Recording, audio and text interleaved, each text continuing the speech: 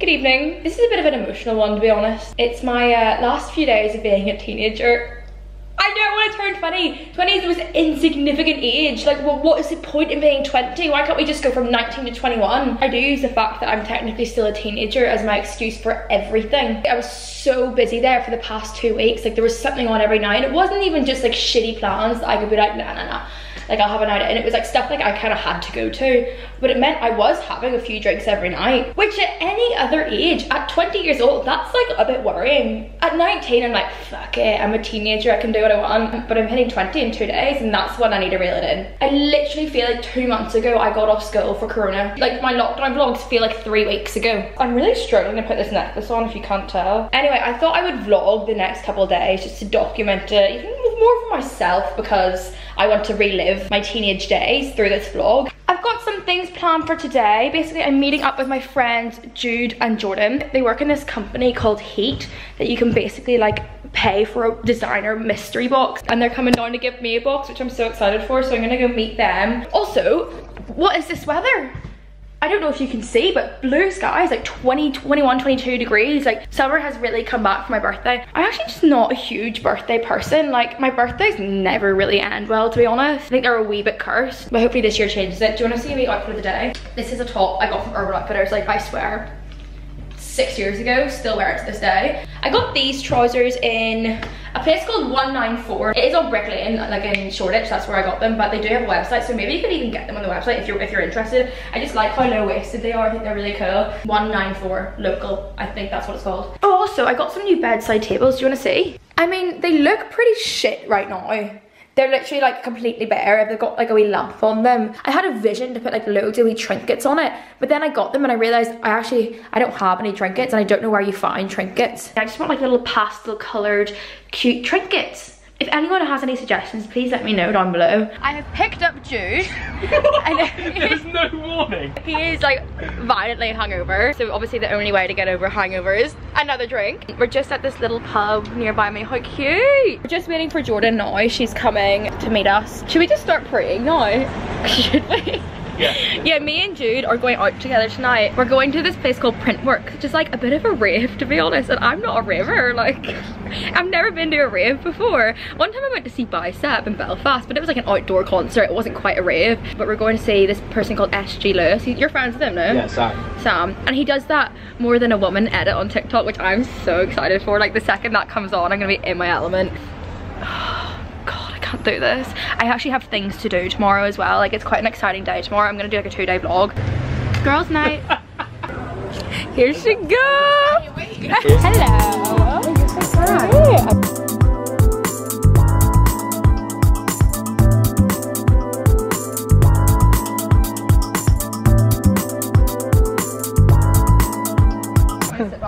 Did you see my first TikTok today? Oh my god, no you didn't.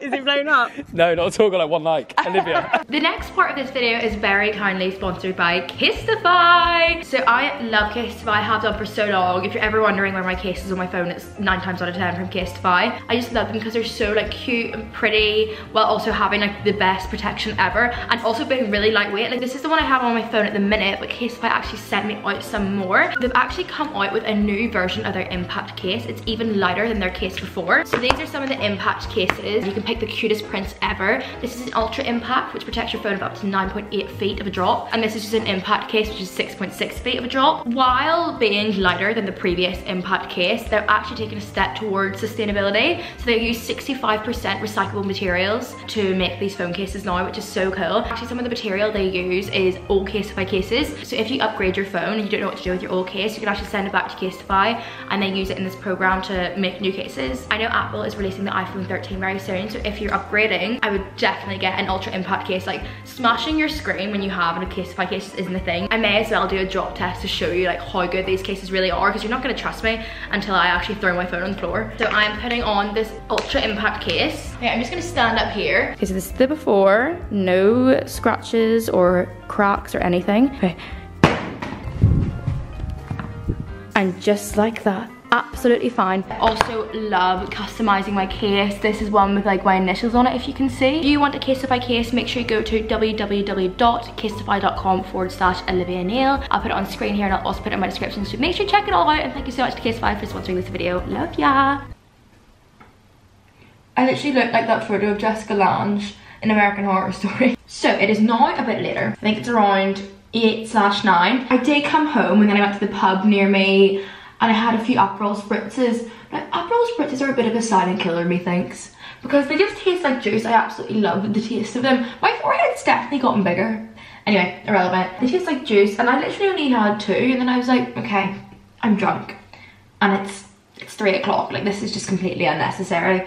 I came home, had some sushi, and fell asleep on the sofa for the rest of the day. So that was really productive and really just completely unnecessary. So now I'm getting ready for this event tonight. Also, I've been using this thing recently. It's like the L'Oreal True Match stuff. And I've been using it for like the past month, and I always thought it was foundation, but I think it's just like a tinted serum, and it's really good because I don't really like having coverage because my skin actually isn't that bad at the minute, mostly because I use La Roche-Posay Effaclar Duo. So I don't really need a lot of coverage, so why put on the coverage if you don't need it? I remember when I was literally 15, like I was obsessed with makeup. I had like a makeup phase. I feel like a lot of people had this makeup phase. It was kind of like the Anastasia, Beverly Hills, Modern Renaissance phase. The Giorgio Armani Luminous Silk Foundation phase. I feel like a lot of people who watch like Shani Grimond will know what I mean. Like I used to spend 2 hours doing a glitter cut crease when I was, what, 14? Like where was I going? And why was I using like a Marc Jacobs Remarkable foundation? How did I get my hands on this makeup? I really like can't have a late night because I've got things to do tomorrow. I need to go into town, like get my dress for my birthday because it's in a few days and I still haven't got my dress. And my theme is like black tie, so I actually need to put in effort. Oh my god, I just remembered something. Oh my god, Elise. I was just doing makeup and I remembered I never replied to you. Fuck. Because like when you sent me the video of your dress to see if I liked it, I was on the toilet and I was like taking a shit, not gonna lie, so I didn't go on my phone for a while after, and then I completely forgot to reply to you. But the dress is amazing. You look like an angel. It's so pretty. I didn't reply, did I? Because that would be horrible if I didn't. Oh my god, I literally just had a panic there when I was doing my makeup. I'm terrible for that. Like the poor girl. She's coming over for my birthday party, which will be so fun. I haven't seen Elise in so long. And like Susie's coming and like loads of my other Belfast friends, which is really fun because like my Belfast friends have never really merged with my London friends. So I'm really excited for them all to be together. Like my siblings are coming. It's just gonna be a hoot. I'm doing like a black tie event, even though it's just like at a normal club. And I just love seeing everyone like all scrubbed up. Oh my god, I'm a wee bit raging. Obviously my brother's coming. My brother goes to uni in Newcastle. He shaved off his full eyebrow and he was drunk, and I'm just like, come on, I'm not getting any photos with you. Like it's not a slit. A slit is completely fine. I mean, a slit's not ideal. It's like, come on, grow up. He's just shaved off the entire eyebrow. I'll put in a photo. I'm fucking raging. I'm like, could you not have waited until after my birthday party? A bit selfish, but come on. Who does that? Who shaves off their full eyebrow? I'm just gonna have to like face tune an eyebrow on him in all my photos. But yes, I've got stuff to do tomorrow, so I really can't have a late night. But I've actually been really good recently going home like at a reasonable time. And I feel so much better for it the next day. Like I'm actually able to do things on my hangover now, which is good. Now I'm in like my kind of responsible era. I'm like, so is it time to get a cat? Or like what happens? What happens next? See, the thing is, I feel so bad about it. Because I really want a kitten. I love cats so much, but I would just love a kitten. Like I just think it's nice to have your pet from like a very young age, so it kind of grows up with you. But there's no kittens like in shelters. I've literally checked all the shelters near me and there's no kittens. And I think there rarely is kittens they're happy to be like just indoor cats. So I'm gonna have to buy one, and like that is shitty. It is shitty. I'm gonna keep trying shelters. I'm just gonna research loads and like not go for like a dodgy place. Oh. Is anyone watching, have you got a cat and then it's like accidentally got pregnant and you're not breeding it, but it's like the cat's pregnant, no, you fucked it, like where are the kittens gonna go? If you're in that situation by any chance, please hit me up because that would be ideal. And like me and the little kitten at Christmas, like I'm actually gonna decorate my flat this year because I didn't decorate my flat last year, but I just think this apartment would really suit like a nice like Christmas tree and the wee cat would be like, sorry, I'm just getting a bit ahead of myself. Okay, so my friend who I'm going with is about to arrive to pick me up to bring me to the tube station. But this is the fit. The trousers are from that same place the other trousers are from. It's called 194. And then this is from like a random shop in Brick Lane that they don't have a website for. And then this top is literally the most beautiful top I've ever owned in my life. So it was made by my friend Bethan. Oh my god, her clothes are absolutely stunning. And like it's all handmade, like it's just, oh, it makes me so proud wearing my own friend's clothes. And then I'm wearing my Adidas like platform something. I'm not too sure what they're called. And then for the bag, because I've got a bit of green and a bit of blue going on, I think I'm going to use the new bag that I got today from my friend Jordan, Rel from Hate. It's like a sweet cool Balenciaga one, and it's green, so I think it goes really nicely. And it's green and gold, which is amazing because I love green and gold. I'm all biz with my new bag, don't mind me. Yeah, this is the final outfit. I need to run off now, but I'm going to vlog the night. Fuck it. Will I ever know? I don't know how, but I suddenly lose control. Come on, everyone.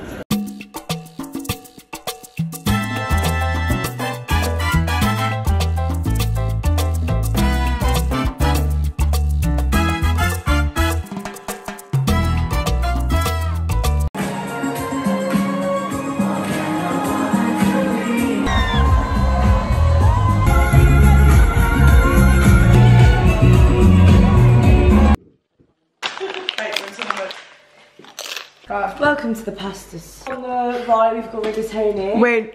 At the top we've got tagliatelle.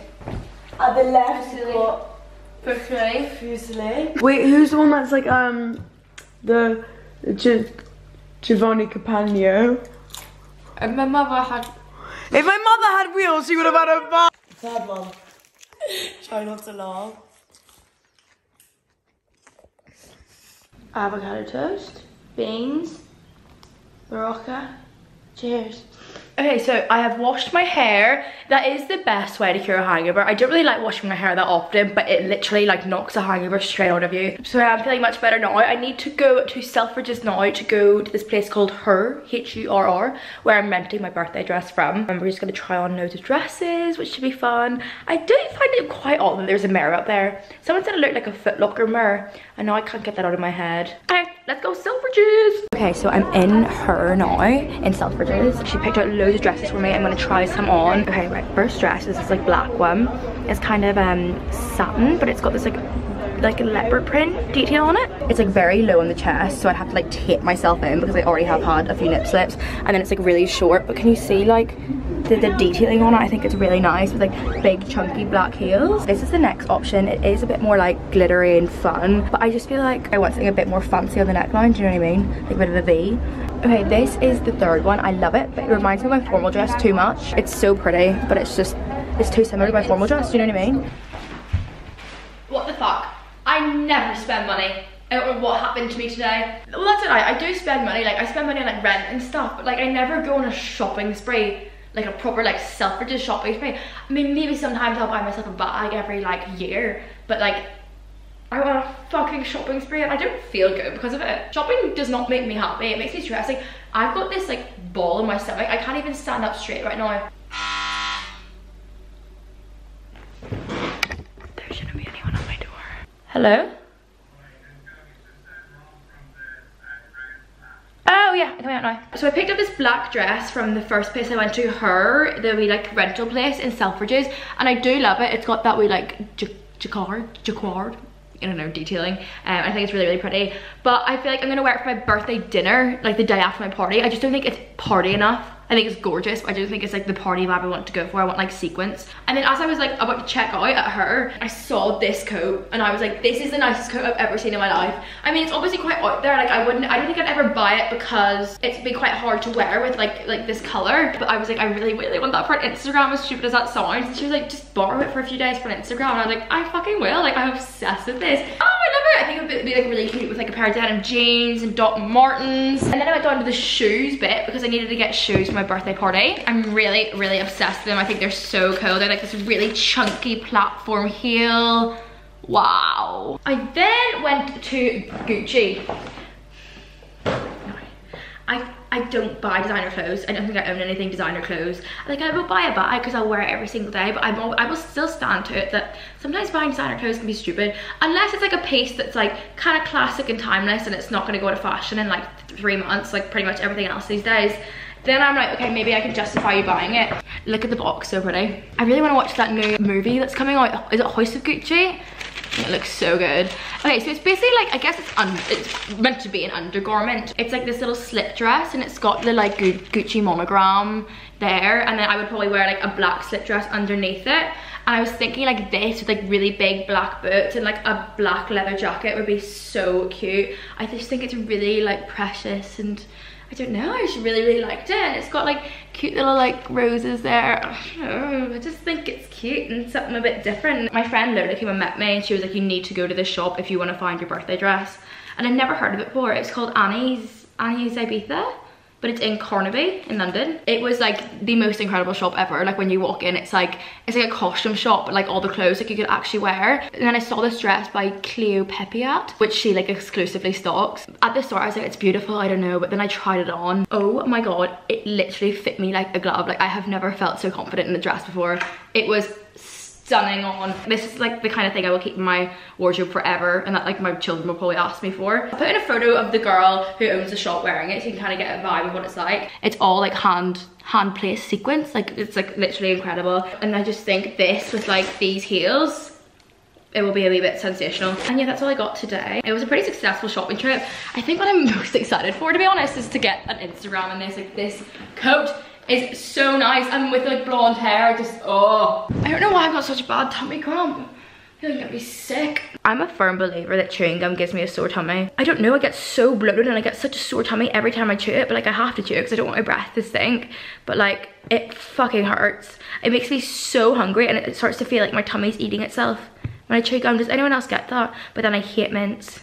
So there's really no, I mean I could get breath spray or something. Okay, right, I'm gonna go now because my birthday's in like 2 days and I'm doing absolutely nothing tomorrow except editing this video. So these were my last days being a teenager. I mean, I think I had a pretty good last few days being a teenager, just absolutely destroying my liver. I say that and I'm just not. Like, I'm having pretty civil nights out, but it's just happening too often and I can't wait for it to die down. But I feel like it's not gonna die down until November. Is anyone else just like so busy at the minute? I feel like September and October are just off the charts busy. It's everyone's birthday.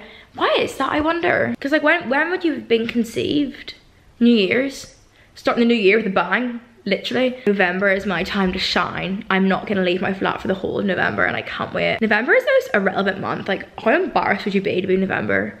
Nothing happens in that. Sorry if your birthday's in November. People that have birthdays in November were more than likely conceived on Valentine's Day. The more you know. I guess this is goodbye. Well, I'm not a poet. I'm just a woman. Bye, love you.